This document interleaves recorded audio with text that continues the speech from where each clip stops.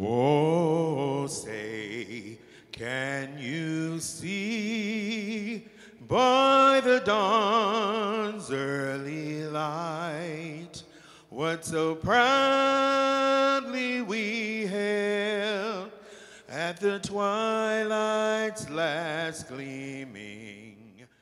The first time I saw you, I saw the moniker was security singer. You were singing at the Pacer game, and you're a security guard? Yes. Okay, how does this happen? Okay, well, I was in the military, so I started working for ESG, and I've seen other people do the National Anthem, and so I said, well, I can do this. And I've done it with a group. When I was in California, I sung with the Padre. We were called the Pod Squad, and we did it as a group.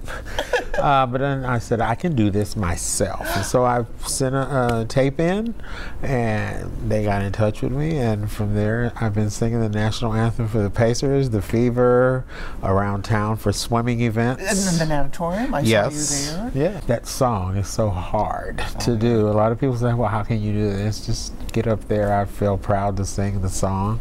And so, you know, and then I see all the people, and it makes me happy. And you also, so then after you get done singing the song at the Pacer game, then you're the security guard. Yes, I'm the security guard down in where the Pacers come out and the cheerleaders and everything. So I'm down there where I sort of keep crowd control. Yeah, but I've been doing security for 12. 12 years? 12 years with the same company. I hope they're paying you a lot more money now. It's okay. It's okay. Because I work at IUPUI also. Because you're doing so many different things. Why do you love to sing? You're big into theater as well locally. Yes, I just feel that I was put down here to entertain people. I was a character in Scooby-Doo 2. I was an extra on a little show called Silk Stockings. I did extra work on there. So I've done some things in California, but you know, this is my home. This is your home. My grandchildren are here. Grandchildren? Yes. I have one. She's going to be graduating next May from IUPUI. Full life. Yeah. You're not done yet. Not yet. Okay. Now, you're not embarrassed to, maybe you can take us out. I didn't know I was going to tell you to do this. Can you sing a little something? Just a little, like a phrase. Just a phrase. Of something? Let me see. Okay. Okay, good. Amazing